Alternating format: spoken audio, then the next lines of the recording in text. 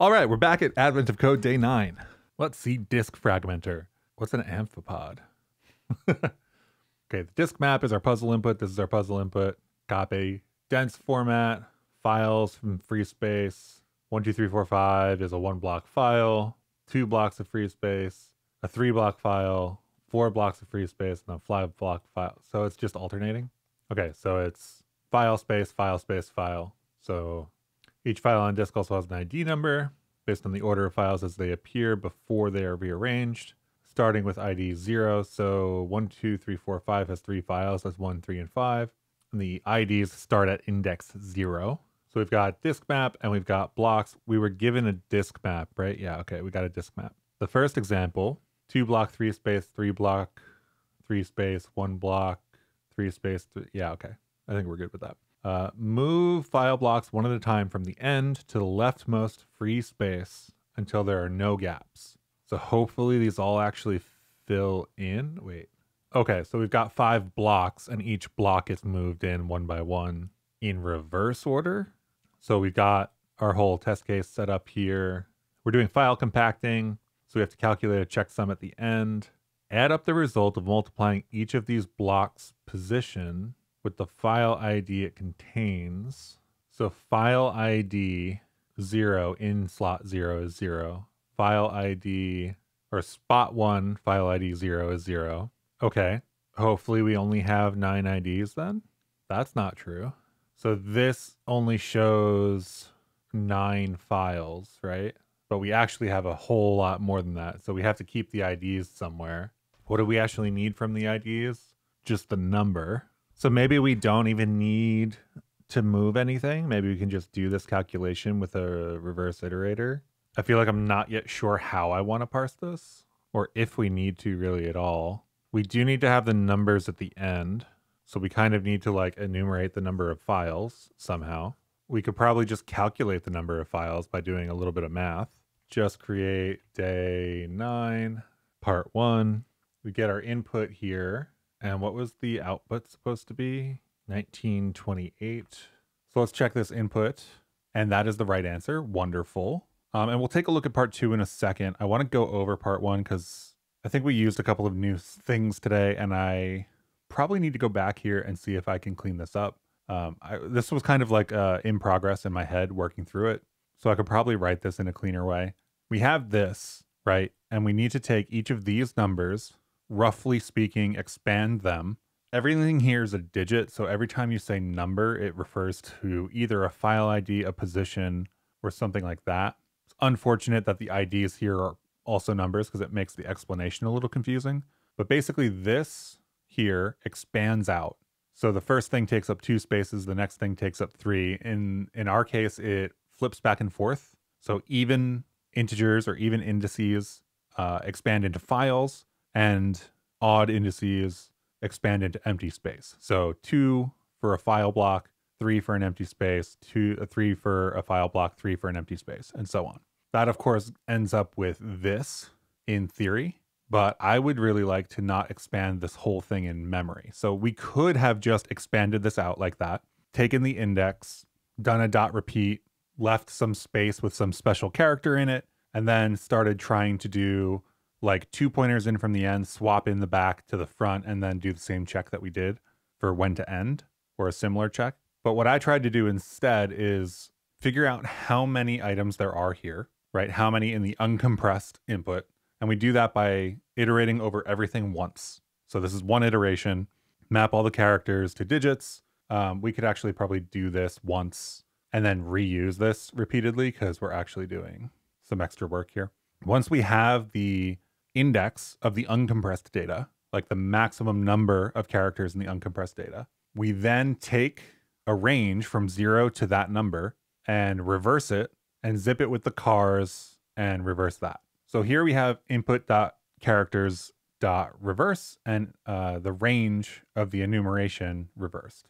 Now you could be saying, Chris, why didn't you do input.cars.enumerate.reverse? And to that, I would say exact size iterator is not implemented for characters.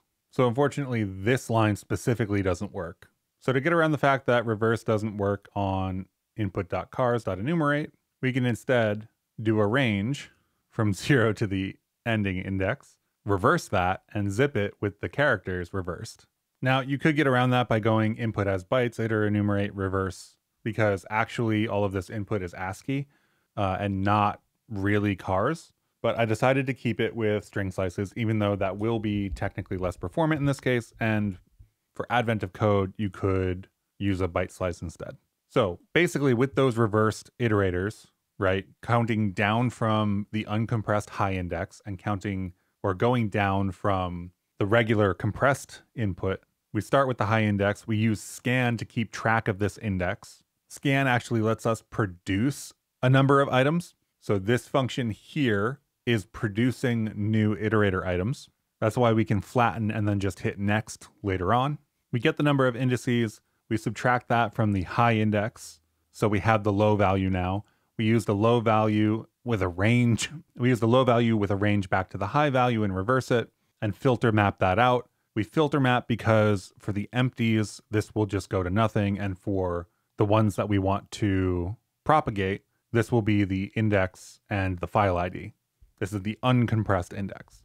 So when we flatten that, what we end up with is an iterator that iterates in reverse that has the uncompressed index ID for the given character that we're processing, or the given file ID that we're processing. Sorry. That leaves us with the ability to iterate from the front with enumerate, like we wanted to earlier. We do the same thing. We get the number of indices that we need to process from that character digit. We loop over the range from our 0 index or whatever index we happen to be at currently to the number of indices that we need to travel. If the last uncompressed index that we pulled off the other iterator is a position which we have just gotten to or passed, then we break out of this loop. And otherwise, we add to the sum with the uncompressed index that we've calculated times the file ID, if we have a file in that location already.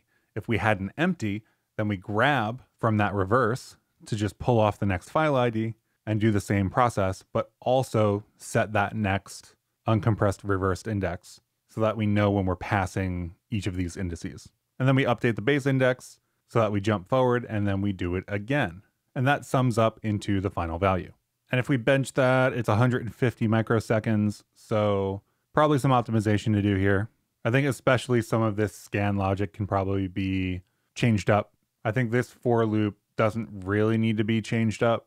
We could probably operate on bytes. We could do this 2-digit for the entire iterator once instead of doing it 3 different times, I think. Yeah, 1, 2, 3.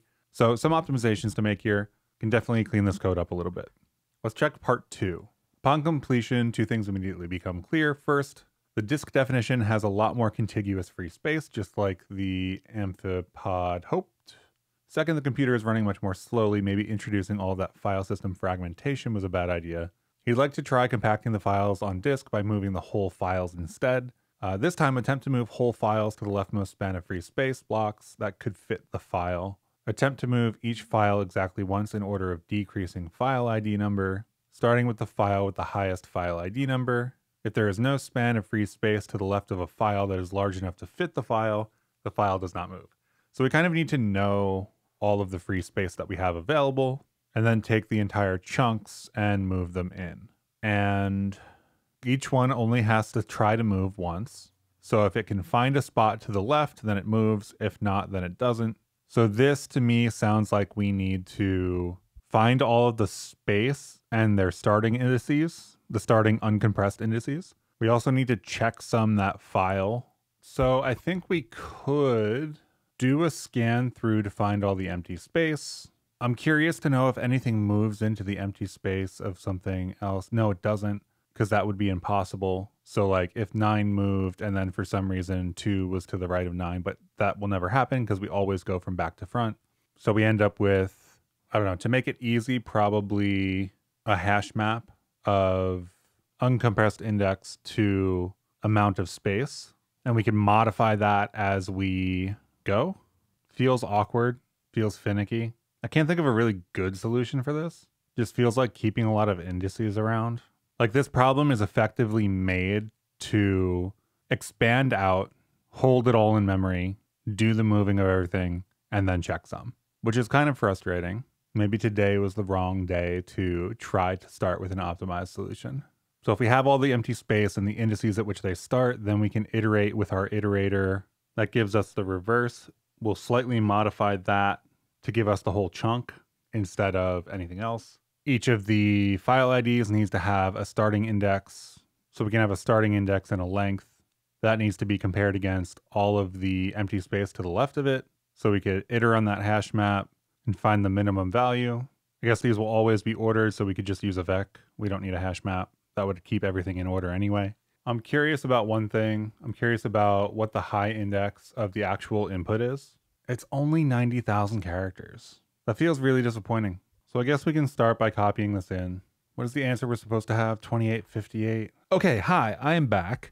I don't know how much of the video I'm actually going to include in the video that ships tomorrow. But effectively, I took a very long time to do part 1 and part 2. And what ended up happening for me is my test case was passing for part 2, but my real input was not. My answer was too high. And the issue, depending on how much of the video you've watched at this point, is that I was not checking to make sure that the index of the chunks that I was moving wasn't getting passed. So in effect, when I was looking through the possible empties and I was trying to find an empty space to put a chunk in, I wasn't also checking that the empty was to the left of the index of the chunk. So I added this line of code and my number dropped quite a bit, and that turned out to be the right answer. So my code is pretty convoluted today. I spent a lot of time thinking through it as I was writing it. I might even cut out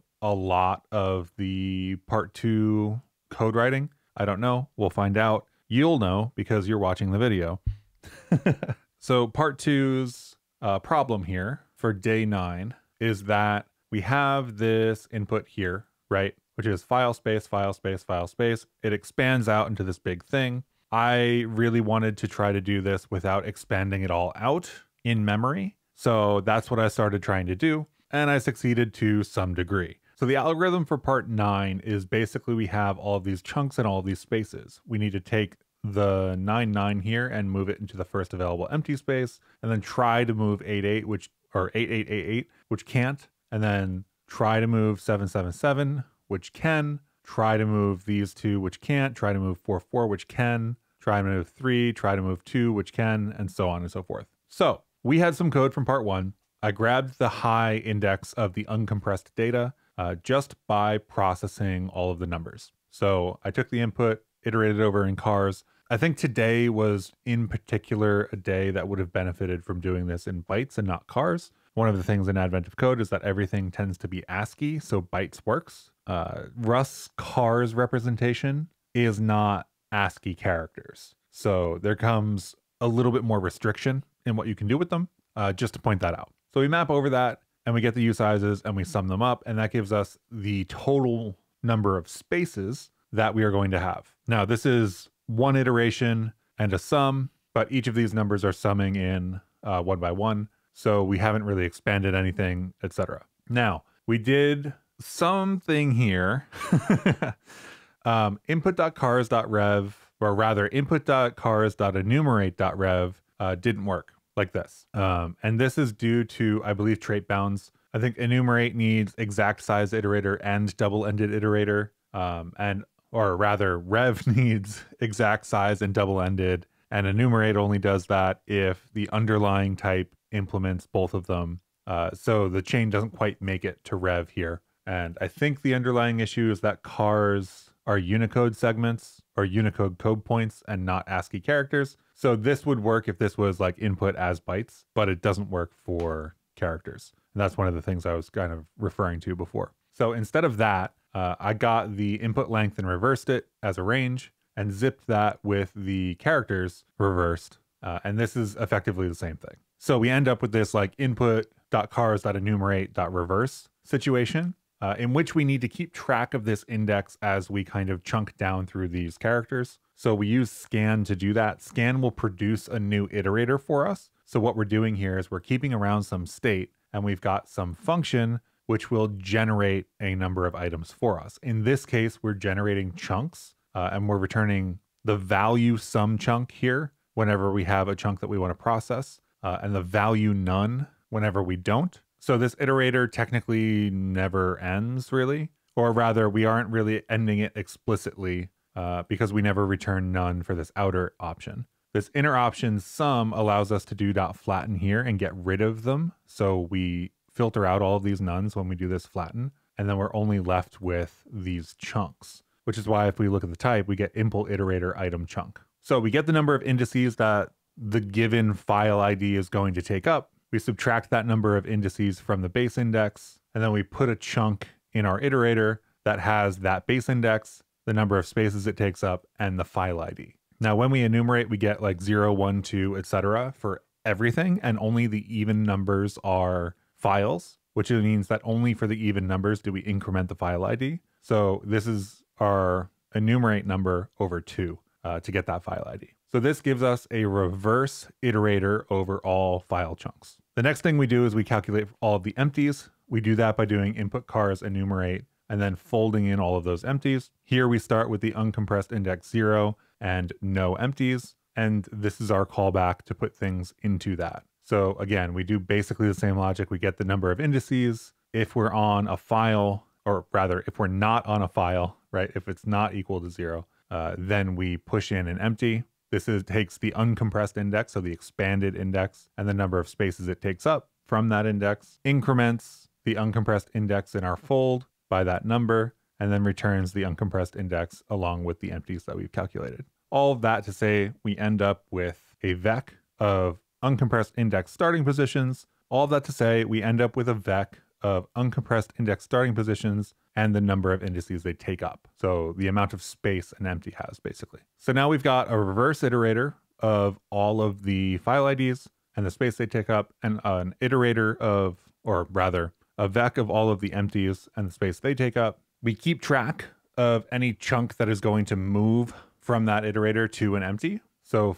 for any chunk in this reverse iterator of file chunks, if we can find a chunk that fits into an empty space and is to the left of the start index in the uncompressed data of the empties or of the chunk, then we can move it. So we push that into the moved chunks and we update some of the counts here. So our empties then that live in this vec are constantly getting updated if we move a chunk into one of those spaces, even though we keep the moved chunks in a different place. And then finally, we have to start our checksum.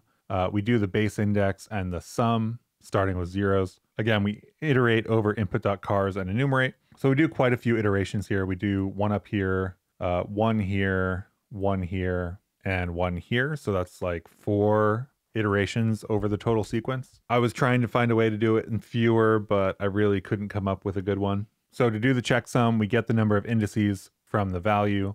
We get the file ID from the compressed index, from the enumerate that we were talking about before. We iterate over the range of the indices that this thing takes up. If it's a file and the chunk for the file ID that we're talking about hasn't been moved, it doesn't exist in that moved chunks array, then we add to the sum, we add to the base index, and we continue. Now, this is great for anything that hasn't been moved. For anything that has been moved, we just take that moved chunks vec and we just straightforwardly calculate sum index times file ID. And that gives us the sum. So that's it. I don't know how much of the part 2 video I'm actually going to put into the video. It took me a few hours tonight, but I will see you in the next one. Have a great rest of your day.